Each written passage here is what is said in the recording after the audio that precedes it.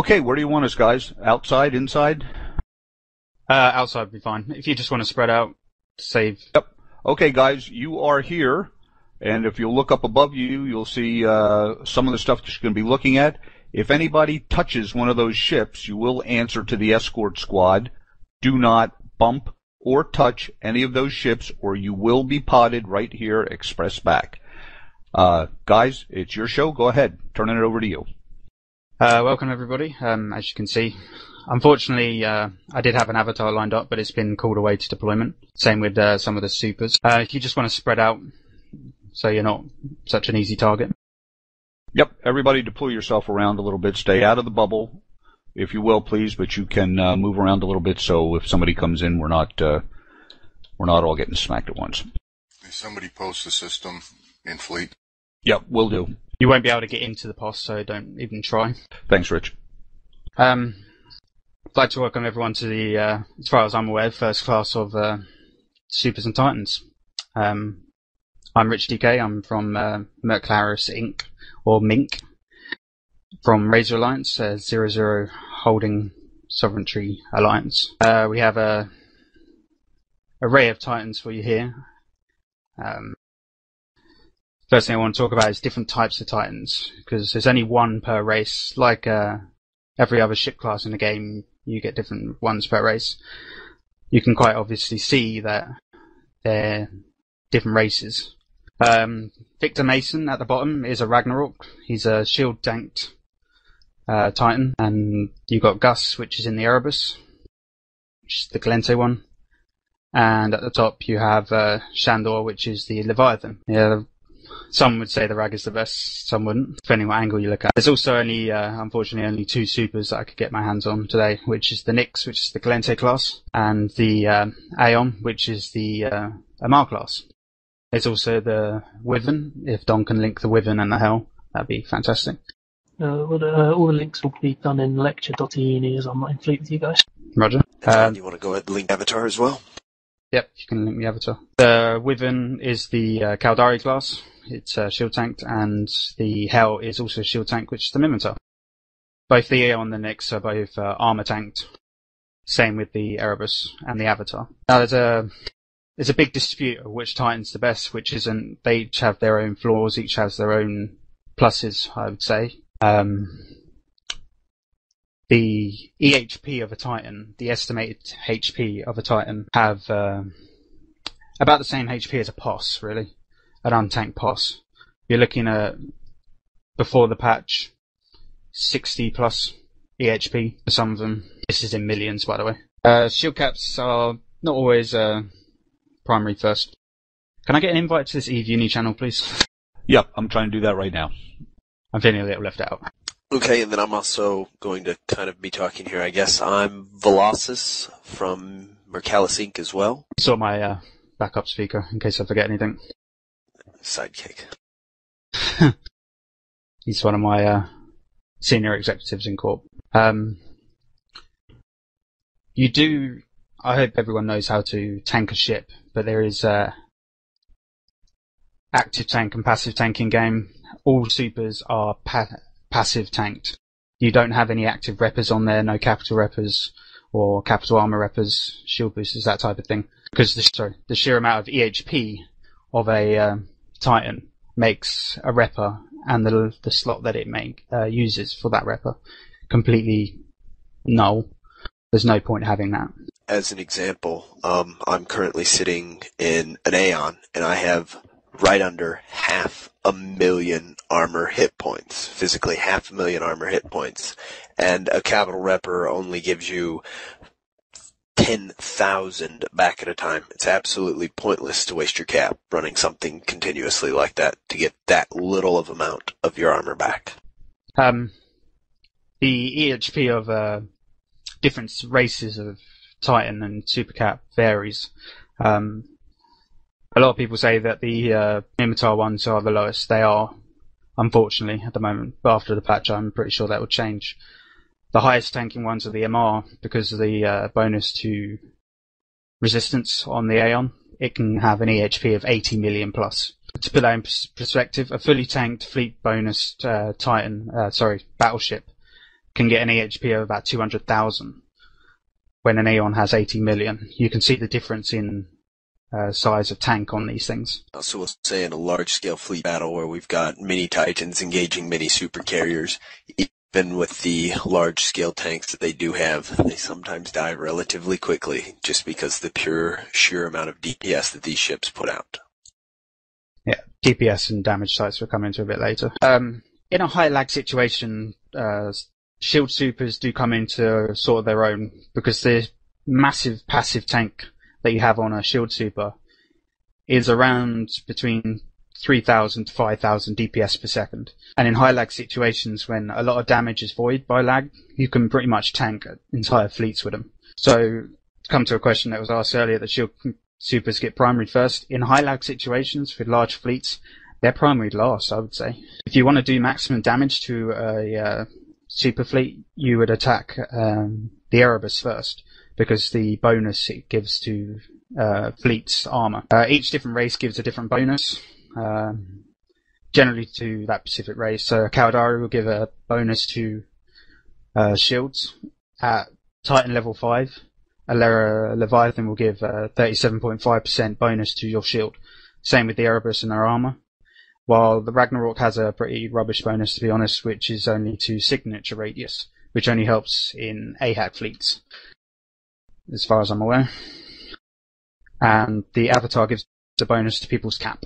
DPS comes on supers is from its fighter bombers and fighters. Before the patch, you can also launch normal drones. After the patch, you won't be able to launch normal drones. So you'll be limited to either fighters or fighter bombers, depending on the super. Let me look up how many that'll be. I believe it's 25 fighters and fighter bombers in Aeons and Wyverns, and then it'll be 30 fighters and fighter bombers in Nyxes and Hells. Yeah. The bonus is on a Nyx is for damage. The bonus on an Aeon is for tank. Same with the Wyvern is for tank. And for a Hell, it's for repping bonus. Again, Mimitar got the short end of the stick. If anybody in E-UNI wants to that E-UNI chat, the question's popping up. I'm not in there yet. So if anybody wants to ask them directly. Oh, okay, I'm reading it. I can answer some of those. Just say a couple people were talking in here. Let me go up here. One guy said, why are we running our armor and shields at this current time? Number one rule of a Titan and a Supercarrier. Each one of these is worth, each one of these Supercarriers in here is worth $1,000 US, and the Titans are worth closer to $3,000 US, $3,000 to $4,000. An investment this large, you always protect it. That's number one. And then yes, there are some people that will occasionally use some of these ships as quote ratting or as a PvE, but they are primarily for PvP exercises only. Each race has of Titan has a bonus to the race specific damage or weapon. So Erebus would be hybrids, Leviathan, torpedoes and cruise missiles. Ragnarok is projectiles, and the Avatar is lasers, obviously. The damage of a fully skilled Titan pilot can range anywhere of 10,000 plus damage per second.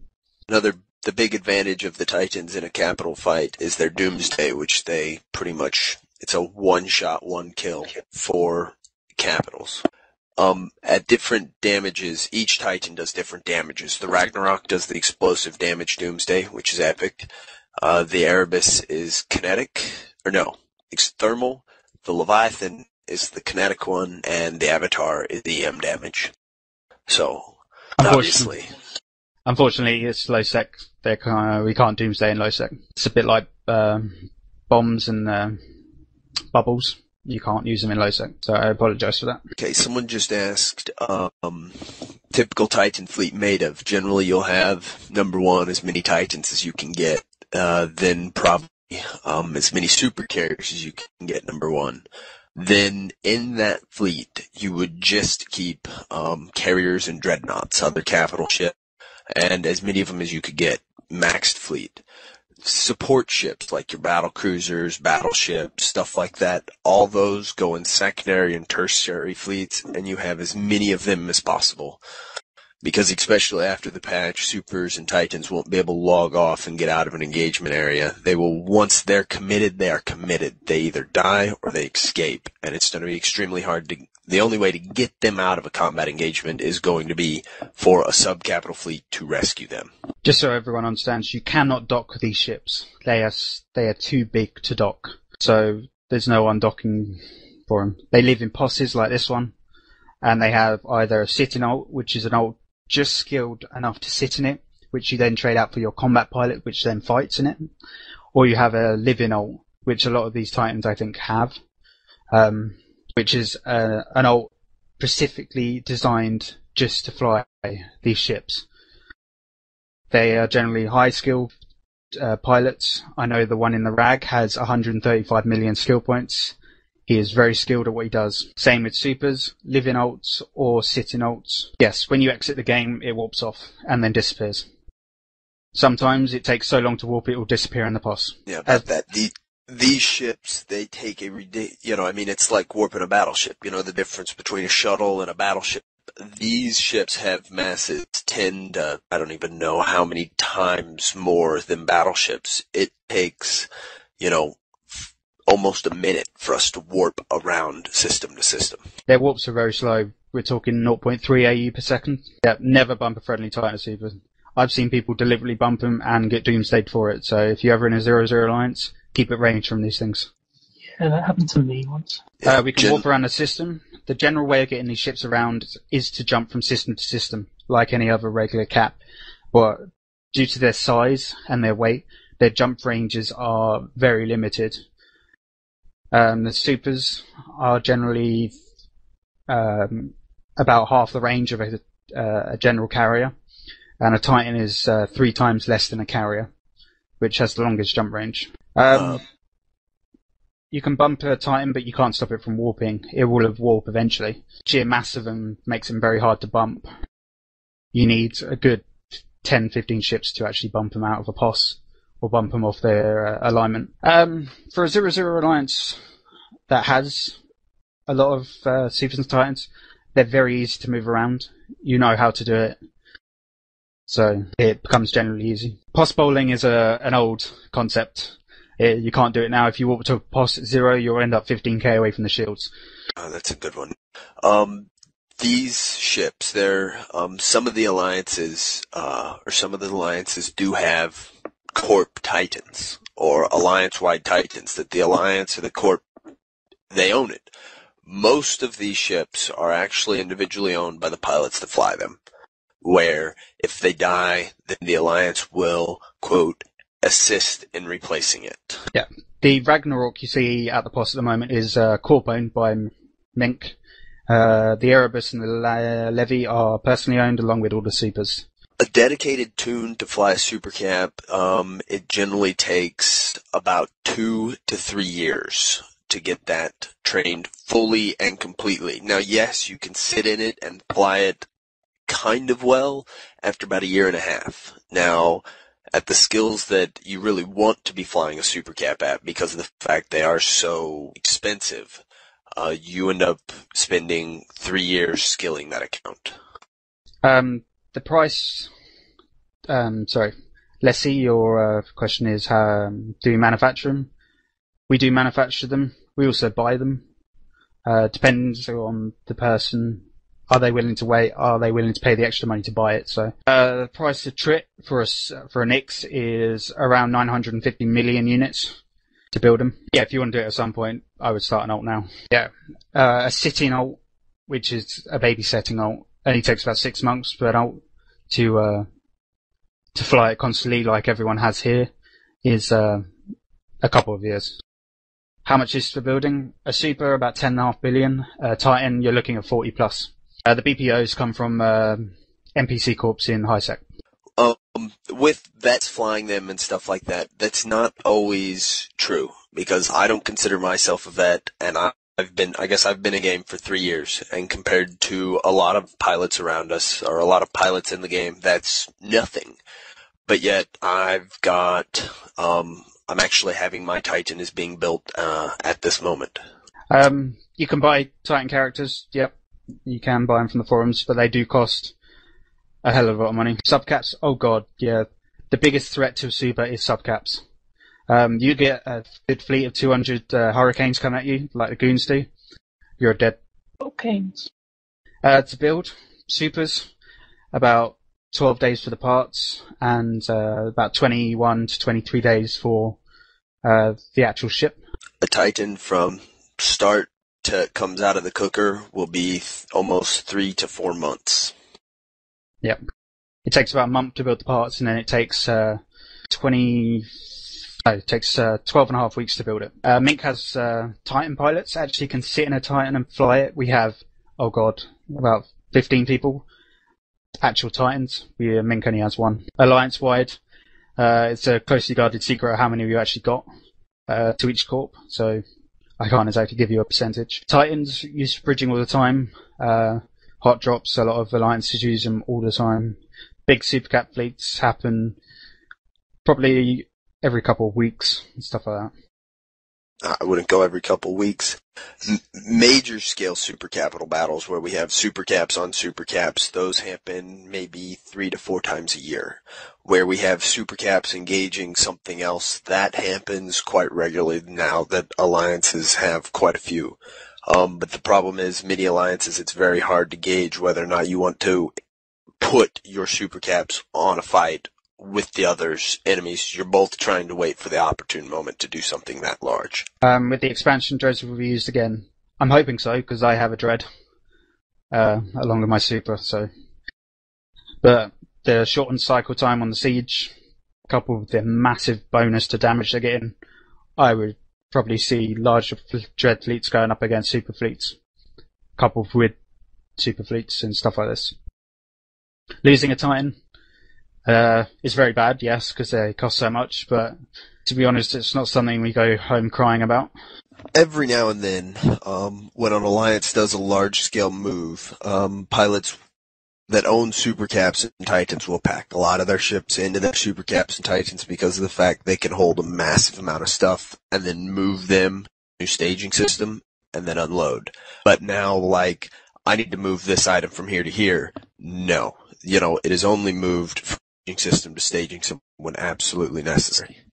Not really. As really big orcas, I mean, if orcas had giant guns that could insta-pop almost anything, yeah, but no. They do have a massive cargo bay in them, but they're practically like a station.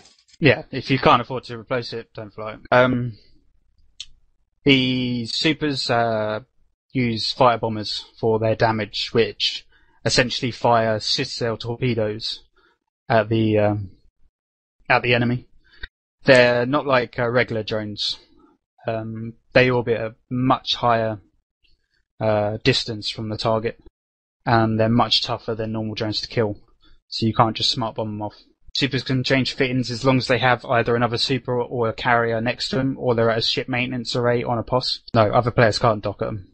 A Titan 1v1, that would take an extremely long time, but I wouldn't say days, probably hours, just because of the fact every 10 minutes it's a doomsday that you can doomsday the other Titan. And that each doomsday, a fully skilled doomsday does, Rich, you may have to correct me on this, I believe it's close, is it 3 million damage? Fully skilled, it's close to 4 million damage to a single target.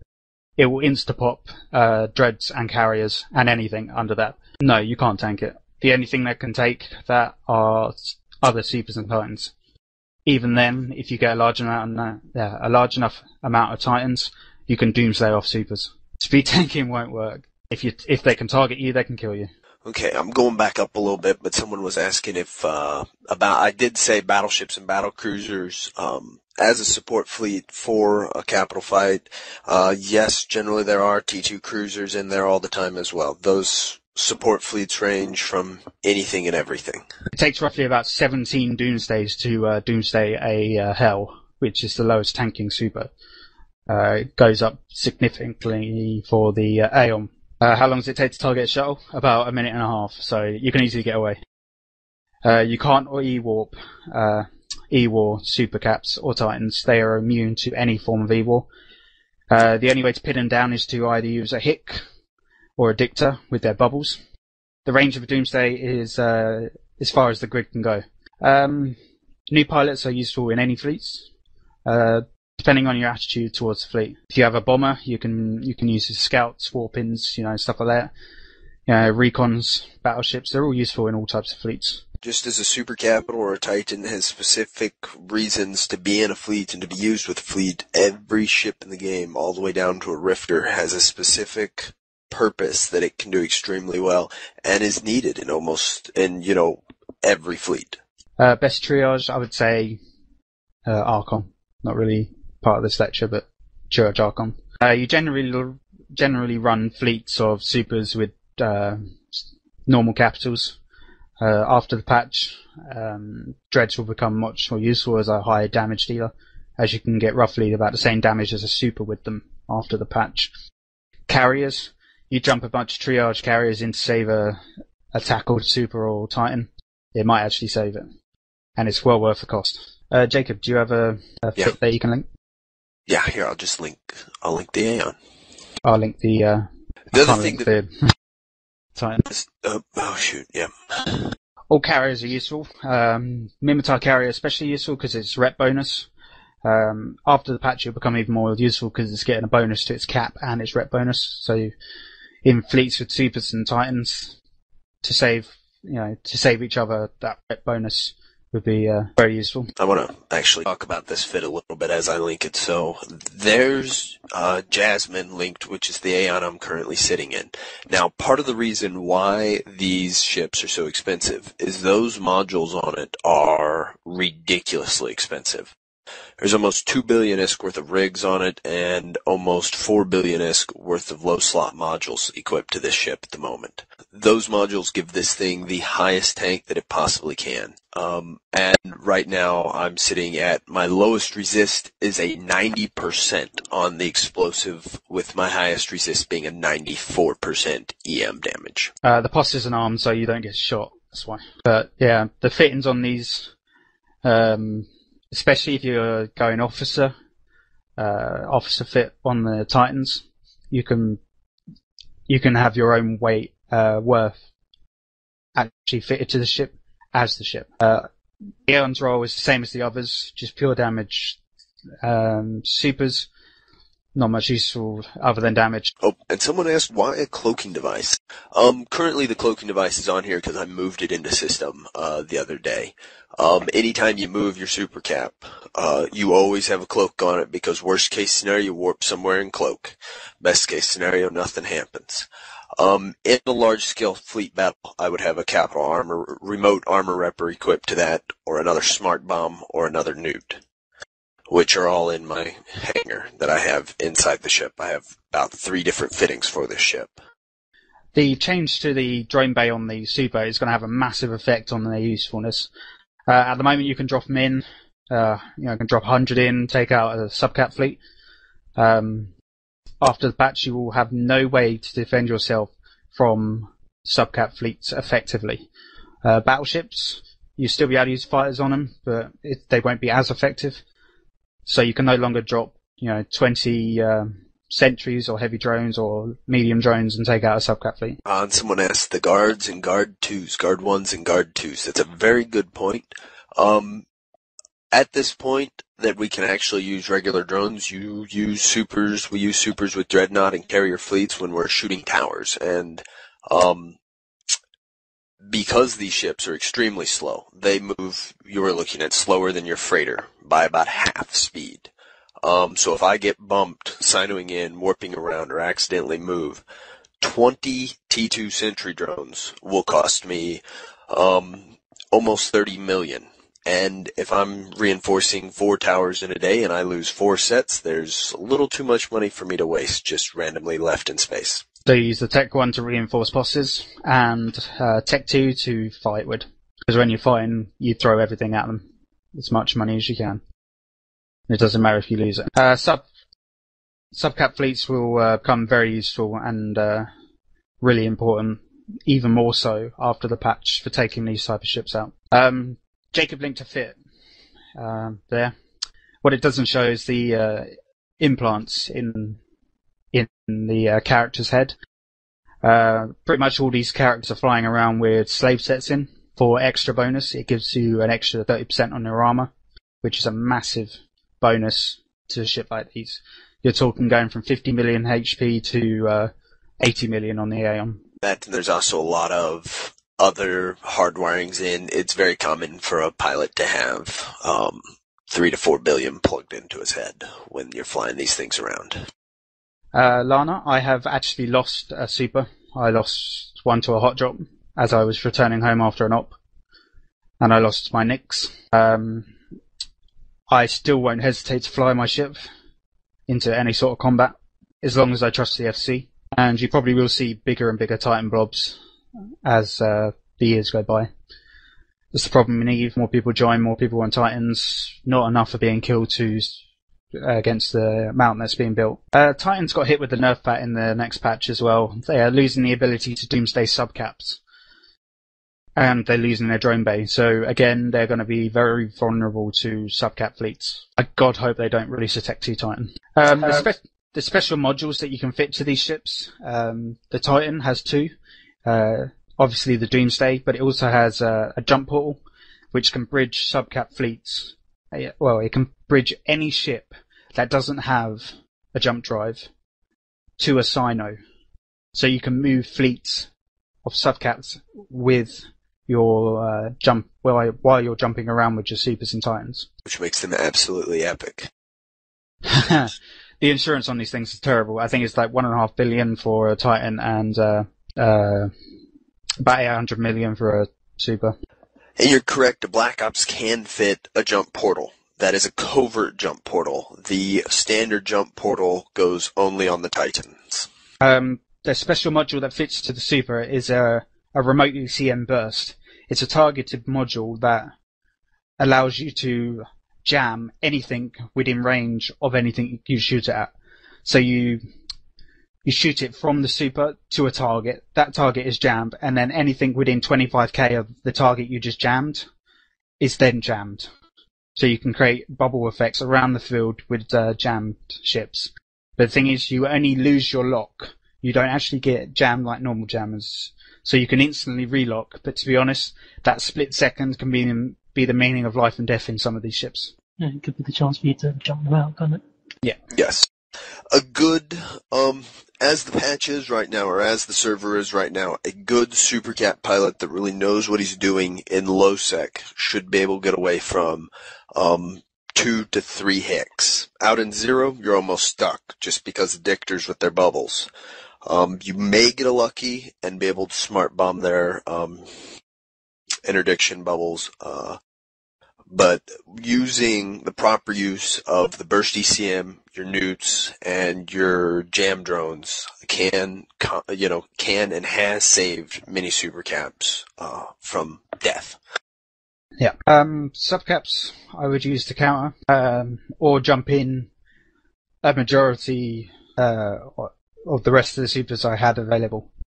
If you can, as it stands before the patch, if you jump in enough, you can kill off a subcap fleet.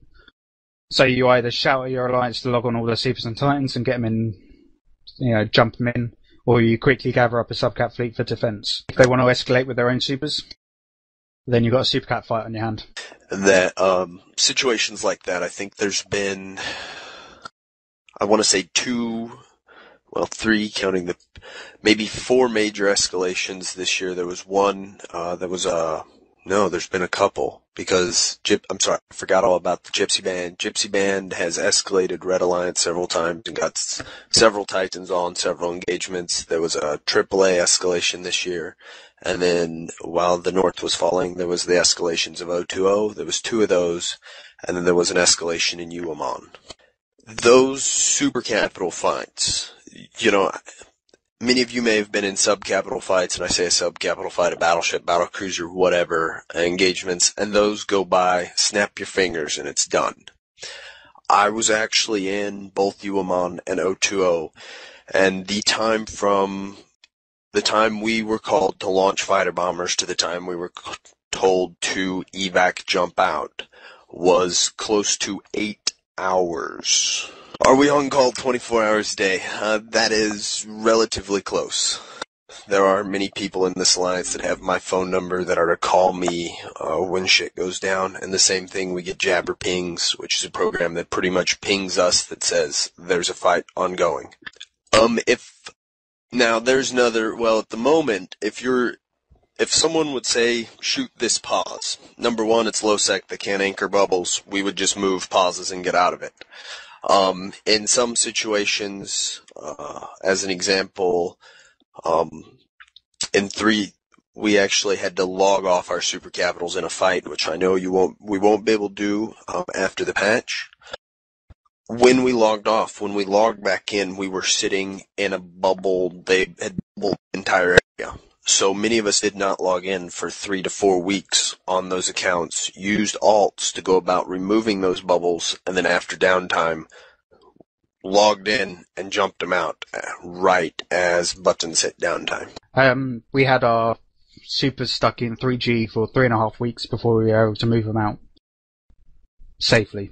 And even then, the moment I logged in, they jumped in a supercap fleet trying to catch me. But I managed to jump out. So it's a very tricky business. They're very vulnerable ships, but on the other hand, they're very useful, exciting, and adrenaline-pumping ships when you get the right sort of action.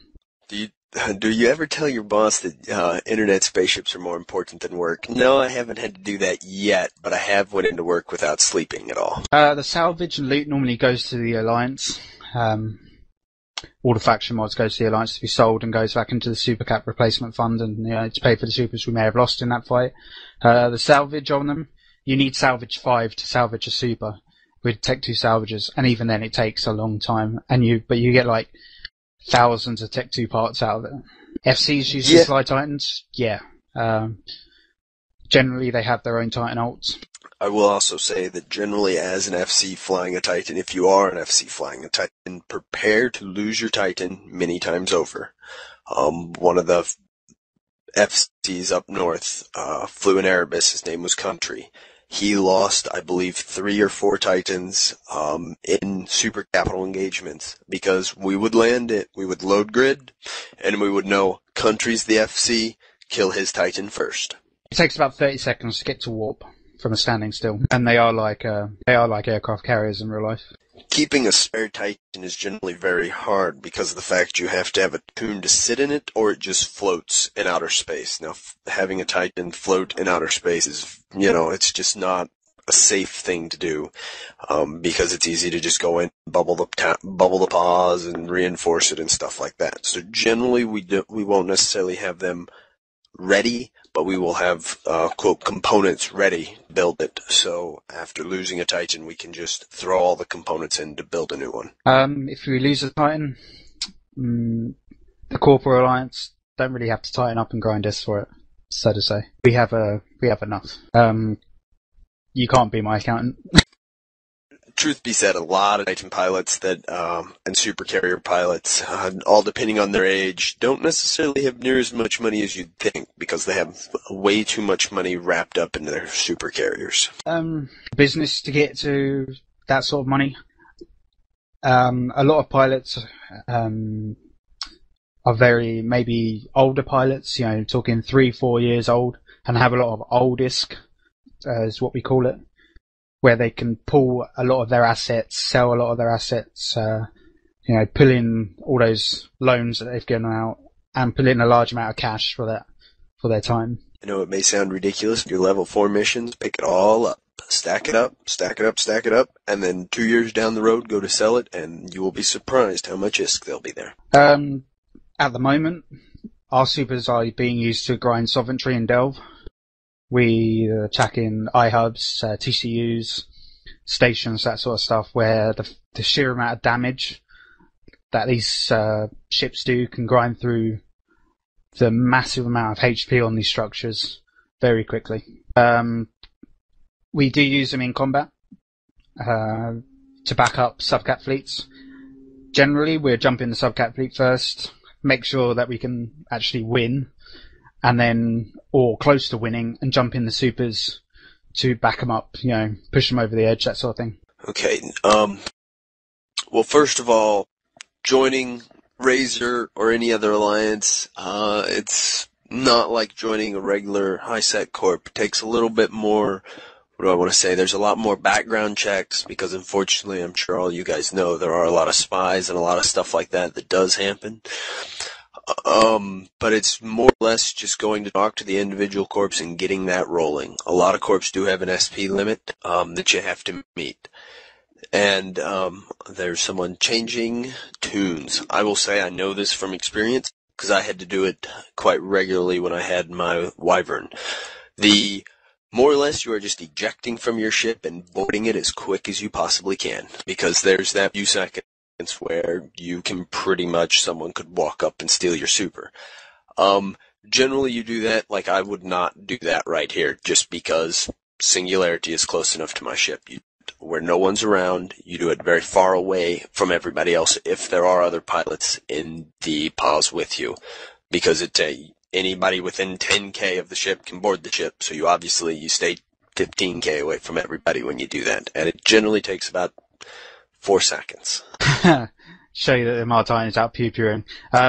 Actually, these Titans are up here for logistical purposes, and probably will be moved down to fight once we're done. Sinos. What happens is one character in the system you want to go to lights the Sino, which is then visible by anybody in your fleet. And then you right-click your ship or capacitor, go jump to, and it will jump to that Sino. Titans only have a range of 4 light years at basic skills, while they have, I think it's about 7.5 at max skills. So you can't jump anywhere. There is a limit. Yeah, if you move to 0-0, you love your logistical pilots. They keep you going. Moving supers at a high sec, well, that's just all carriers in general. I mean, part of it is, yes, it was an amazing logistical feat, being able to light a Sino on GS station and jump freighters in.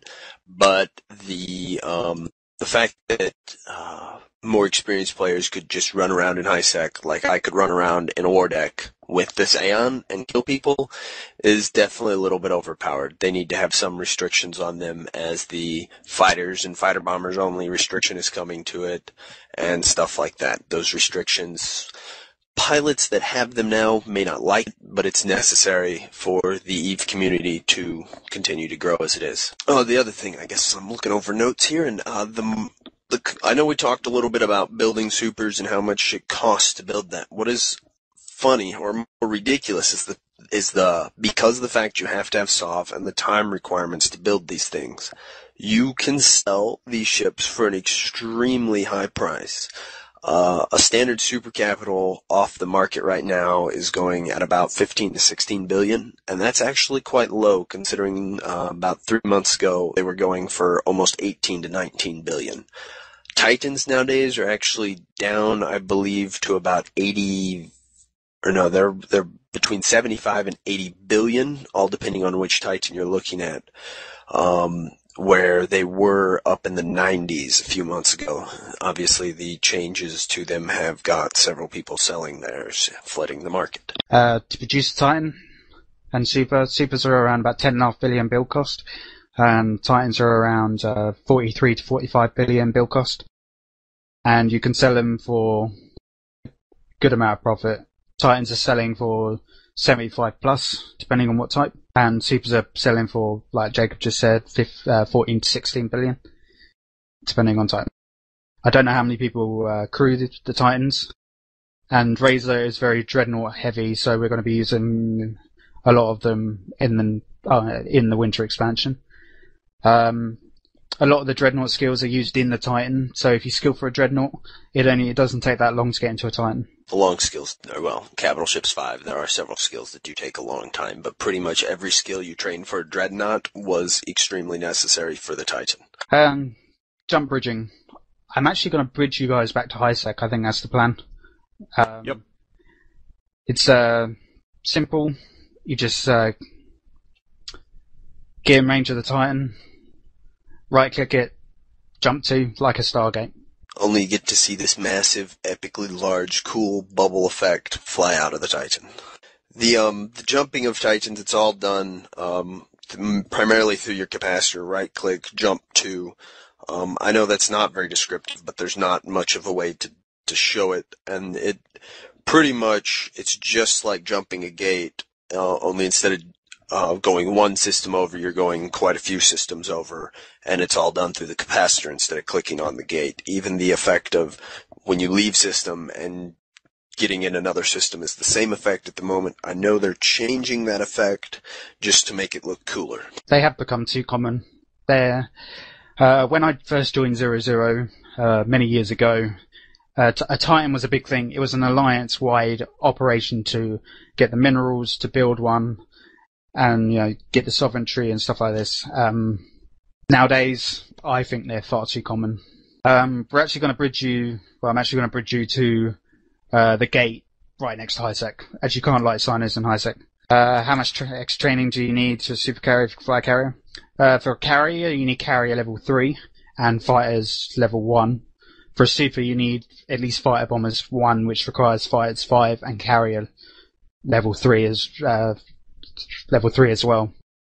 For Mink pilots, Mink will not build you one at all unless you have a specific skill set, which is fighter bombers 5, carrier 5, and jump cow 5, with all the support skills.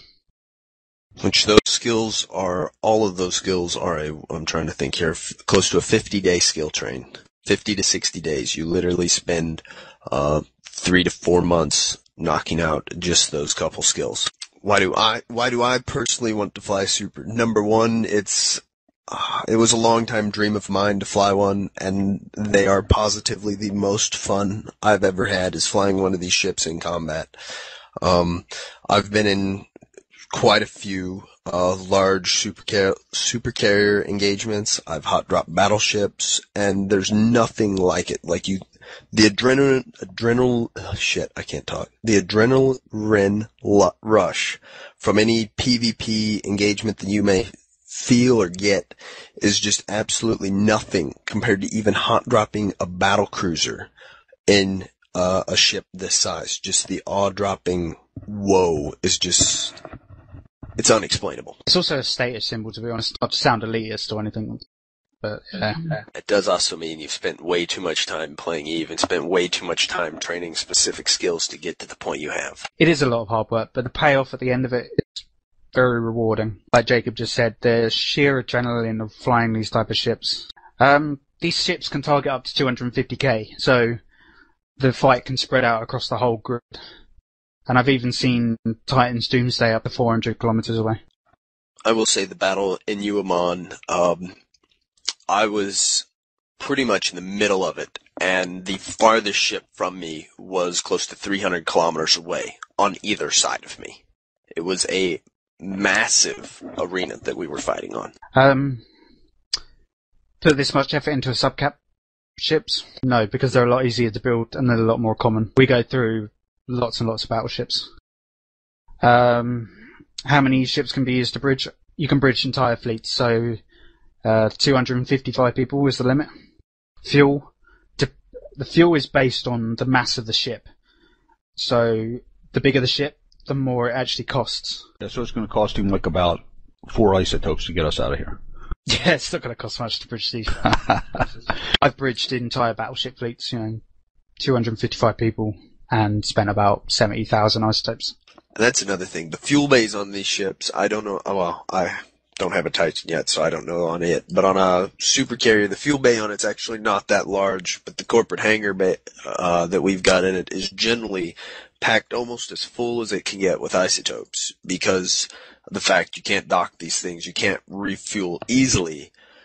You end up keeping 200,000 isotopes in there just because you never want to run out of fuel. You never want to be able to bail. So the lesson there is, guys, when they bridge, when you get ready to bridge through a Titan and they tell you to approach at a certain range and stay at that range, they mean it. And if you're in a fleet that's going into that battle, you need to do that, because every time, if you miss that bridge and they have to put it up for you again, they're not happy campers. That's very true. Titan's worst nightmare?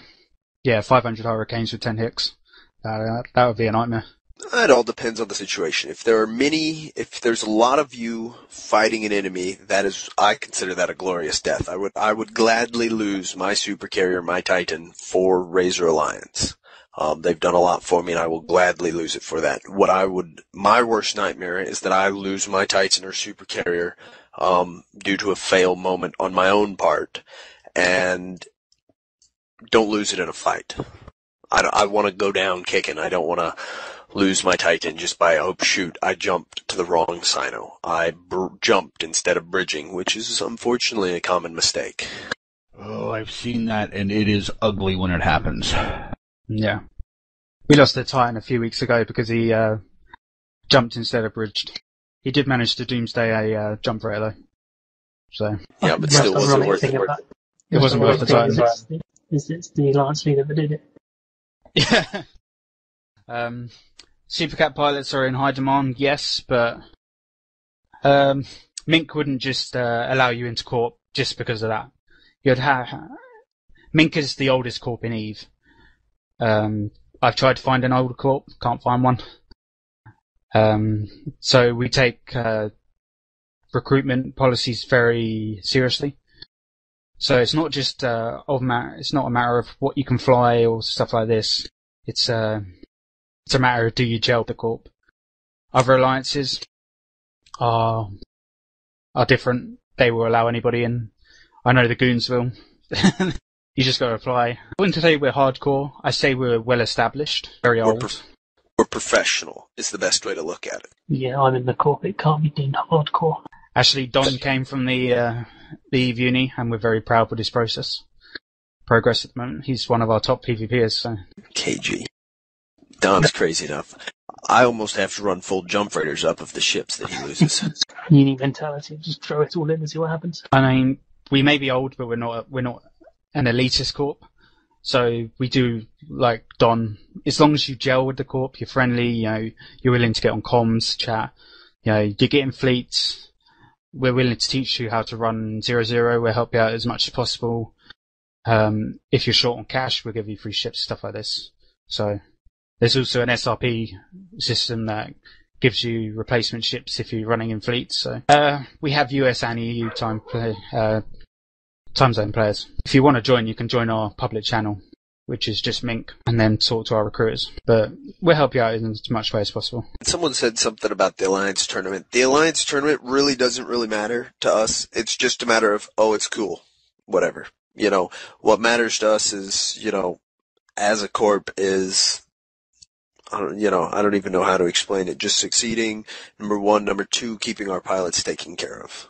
And that's the same as the Alliance. The Alliance, some alliances, they strive for, I want to win the Alliance tournament, where Razor, it's more or less, a lot of these big 0-0 alliances, what they want is they really just want a home to call their own and someone to shoot on a daily basis. Shoot. Gibson, do you want to read that chat? Okay. Roger. Yes, Doomsdays are usable only in null. Going back to the fuel business on jump portals, the Doomsday actually uses 30,000 isotopes per shot. So every 10 minutes you need 30,000 isotopes in your fuel bay to Doomsday one ship. So no, we won't Doomsday your shuttle because it costs more money to shoot the Doomsday than your shuttle's worth. A new player. Let me think here. Number one, always stay open because things in this game happen that do absolutely are horrible and not fun at all. But the next day can be as epic as it gets. There are bad days, there are good days. Number one, stay open to that. Number two, never stop training. Number three, as a combat pilot, always start training other races. These specific, like, I'm an Amar, hoorah. Well, that doesn't do you much good. Because most of the time alliances will change flying armor, shield, whatever, all the time. Razor is always demanding that we train this skill, this skill, this skill, this skill, this skill, all the time. It's always changing. So be open to not being Amar only. Then I can sort of chime in a bit there. I started out as pretty much an Amar-centric pilot. As soon as I joined Mink, I had to start training for Hurricanes and maelstroms so that I could use them in the fleet ops. Whilst I could fit a shield Harvey that worked in the fleets, they always wanted hurricanes. And I don't think I've replaced an armor or a Mar ship for you in, I don't know, it's been 2 months probably. Yeah, I think I only lost one where we were deployed in probably Providence. Another tip for E-UNI players, be patient with your skills. Don't skip around from one skill to another. Train it up. Make sure you can use that skill well, and then move on to the next. Just be patient with it. They'll come. Razor lost. Razor lost a lot of players to Incarna, and a lot of people have gone inactive, unfortunately, because of CCP's fail. But a lot of them have said they, once CCP sorts it all out, they'll come back with flying colours. Yeah, we're assuming quite a bit of them are going to come back, especially with all the epic changes that are happening to this next patch. Tier 3 battlecruisers, oorah! Yeah, another thing that's going to be deadly to Supers and Titans, a battlecruiser with large guns on it. Yes, a lot of people are very happy with it. A lot of people are sitting back, chilling, and just waiting for that day to come. Especially that dread buff, man. Oh yeah, it's got to be awesome. When 80% of your alliance can fly dreadnoughts, when dreads get buffed, it's a good day. Gibson, the rag pilot's me. Oh, okay. Alrighty. Yeah, and if you guys want to take a look at that, the massively, horrendously slow progress that rag is making right now, that's painful. No, NC is whether you mean NC Dot, the Alliance, or the old Northern Coalition. Number one, the old Northern Coalition doesn't exist anymore. It died, unfortunately, a long time ago. And NC Dot is actually a red entity towards us. We've had many engagements with them. Many good fights. Logi pods. That is, a Logi and a large scale fleet is one of the most important ships. I know a lot of logistics pilots don't realize how much those of us love them, but there have been many times, while flying in a Baton, a Maelstrom, a Recon, or whatever, that logistics ships have saved my rear end. I once watched an Abaddon go down to about half structure, and I ended up coming out of that fleet in the Abaddon with full armor. And I made it to half structure about 3 times. I'm a Logi FC, the Razor calls them Logi FC. I run the logistical teams in fleets as well. So I'll probably be doing a lecture on Guardian scimitars and stuff like that in future. Can people keep their shuttles away from the rag, please? Until I say so. Guys, stay back until you're told to do something, please. What is the rag is moving at about 75 ms is about top speed, and I believe the Airbus can actually hit 77. Yeah, I'm moving about 71.5 meters per second. That's amazing. I didn't know it would go that fast. That's pretty good. This Aeon will only cruise around at about 64. Number one with skilling, it's always important to make sure you can fly one ship before you move on to your next ship.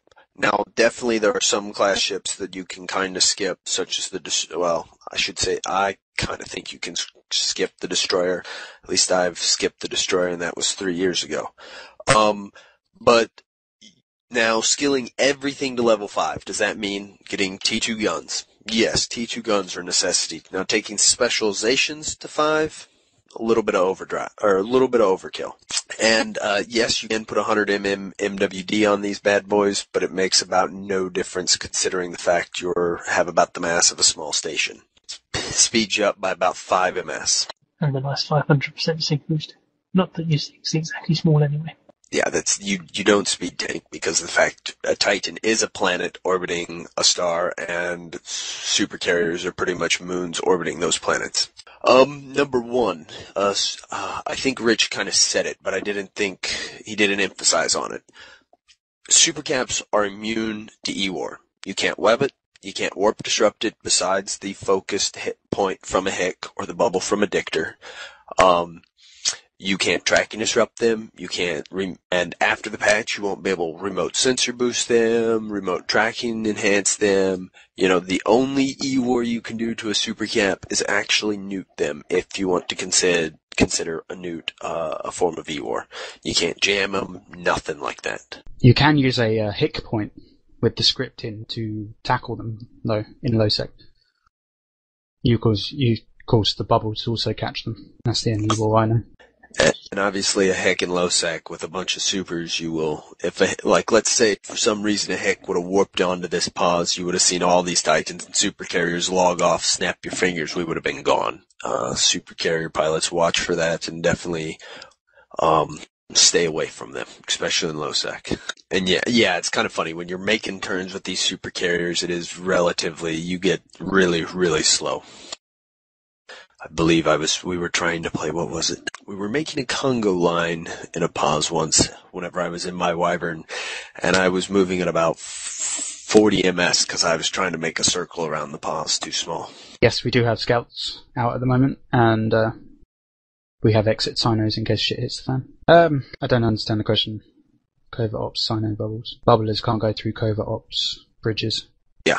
Bubblers can't go through cov-ops. Now, a covert hauler could go through and drop an anchorable bubble, but it takes a while for it to anchor. And the Titan could just kill it. That is correct. Titan would pretty much one-shot those bubbles. You can see a sino on your overview when it's lit.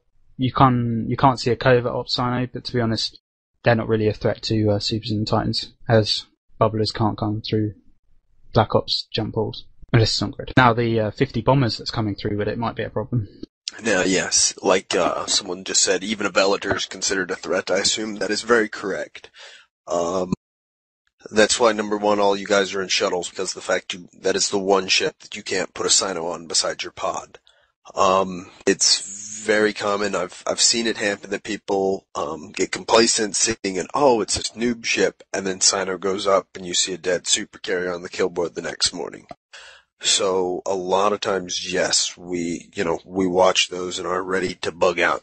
Yep, Sino Badger, almost anything can fit a Sino, and every time we're moving them around, I've seen supercarrier pilots, which I don't know why, but they flip out as soon as they see, even in a large scale fleet, they will flip out when they see a fleet incoming or a ship uncloak, even in Sino Gem systems. It's kind of ridiculous. No glory. Pretty much the log-off ski, since it's changed, the only way to be able to save your super is, number one, you're just going to have to win the fight. Either that or we're going to lose, alliances are going to lose a lot more supers. This is a good thing. Well, the log-offs, how it's changing is, instead of logging off and there being the 15-minute aggression counter, if someone is aggressing your ship, it will not disappear. It will not emergency warp if you're being warp disrupted. So pretty much if I would log off and you warp disrupted me with a hick, I would sit there. The only way to save me is to come in and kill that ship. And that's going to mean the only way to save pilots who have logged off is to bring in a subcat fleet to save you. Yes, you can sino out of a fight as long as you are not tackled. Logging on or losing connection and then trying to log back in, sometimes that works. It all depends. I have seen many pilots actually lose their supercarrier because of that issue. So if you don't have a good network connection, you don't want to be flying one of these bad boys. I've seen supercarrier pilots that got DC'd in a fleet, tried to relog to get back in, and their supercarrier got stuck and was just sitting on grid and died with them not in it. Or well, they were technically in it, but not piloting it. Yes, I'm pretty sure that if you log off, you drop fleet, so therefore you don't have your fleet bonuses. And your modules will only stay active as long as you have cap. It's not like you can't keep boosting your cap booster or something like that. Your modules, once they go off, they're not on. So if you get capped out, and then even if you get cap transferred, your modules are off. Mm-hmm. Your skills still affect the ship, as long as, obviously, the pilot's in it. You won't get fleet bonuses, though. That rag's getting ready to bridge you. If you log off, you don't get fleet bonuses. But your skills still affect the ship. To be honest, if I'm getting primaried, I'll just overheat my hardeners, stay logged on, and just die with dignity. You're not in the way. The Titan would just push you out of the way. Man, I thought of something good, and I just completely forgot about it. Yes, that is rather fun to do, hot dropping jump freighters. But, there it is. Cap management. Supercarriers love or have horrible cap recharge, especially the shield supercarriers. They have massive cap on them, but it takes quite a long time for them to actually cap up. I have 93,000 capacitor in my capacitor, so it takes a very long time to cap up. The Wyvern up top, or the Leviathan up top, will take about 35 minutes after jumping into system to be at full cap to jump back out. The Titan's not vulnerable because the center point of the Titan is the bit that the Eve server recognizes the bit that you need to lock. So you can only lock the actual bracket, and that's still inside the shield. You can bump its arse, but I'm pretty sure your defense squad will then pop you. Triage is, do you know what siege mode is for Dreadnought? It's where the ship can't move, and it gives a massive amount of DPS bonus to the ship. The triage module's the same thing for a carrier that gives it a massive rep bonus to allow it to rep more and faster and lock quicker. It also increases the tank of the ship. Yeah, its reppers do twice as much repping and cycle twice as fast, so it's essentially 4 times better than out of triage. Same with your local reppers. They cycle half the time and rep twice as much. You can Titan Bridge with aggression timer, yeah. The negative is you can't move. Yeah. And no one else can rep you. So if you run out of cap, you're out of cap. You can't have someone cap transfer you to cap you up. But to be honest, if you jump a bunch of triage in to save your super or Titan, the price of a triage carrier is about 900 million. Compared to the price of the super that you're trying to save, it's well worth it. Yeah, the upcoming changes to the dreads are going to make it's going to mean a lot of more interesting things are going to happen in super capital fights, making, especially with the time dilation, it's going to make dreads a lot more essential to take out faster. Yes, carriers would be considered the ultimate, where was I?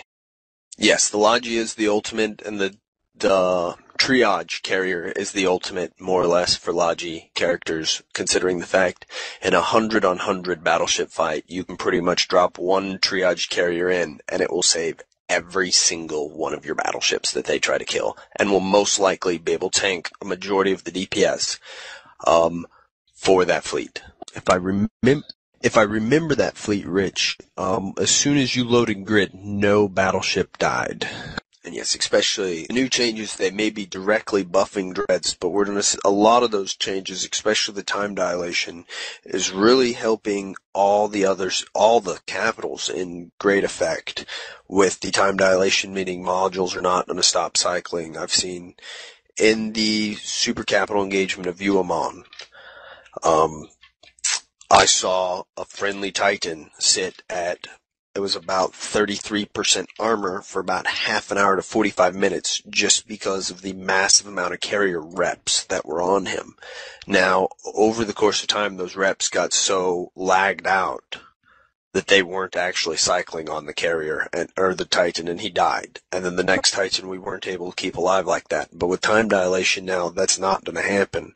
So dreads will continue doing their damage, and carriers will continue repping, and that's where we've had it seen a majority of modules lock up. 15-minute module lag. When I was in LXQ, it was more like 45. That's the worst I've seen. But when you have 3,500 people in one system, you expect sort of lag. That's one thing in a large-scale alliance that you end up getting a little bit used to. You end up running a lot of large-scale fleet fights. Now, all of us may not enjoy them all the time, but they definitely do happen, and at times they get very, very fun. Gibbs, you've got some company coming in. Do you want to get these guys docked up or bridged out? Yep, let's go. Let's bridge out.